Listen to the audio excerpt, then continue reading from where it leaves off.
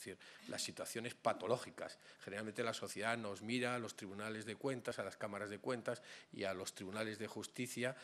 como solucionadores de algo que el cuerpo social lleva como una verdadera enfermedad, enquistado. Nosotros ya somos simplemente cirujanos, tenemos tratamientos puramente oncológicos y no milagrosos respecto de lo que es una enfermedad social que hay que atajar con políticas de prevención o con políticas de actividad política en el mejor sentido de la expresión totalmente. Es evidente, y aquí se ha dicho, y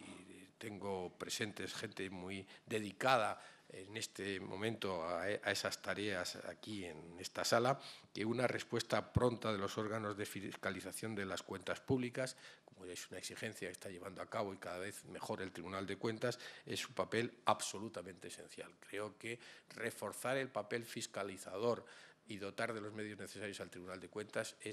a las cámaras de cuentas, que éstas cumplan con independencia el trabajo que le están asignados,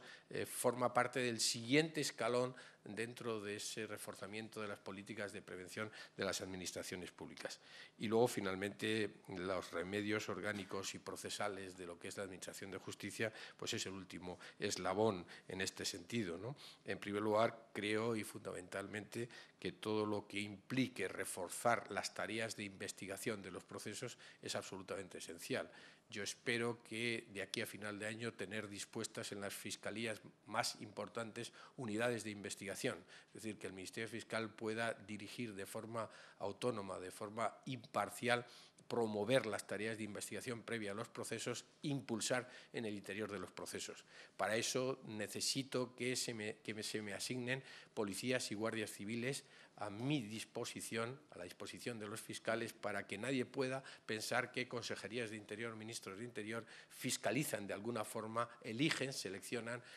condicionan los plazos de la investigación de los procesos.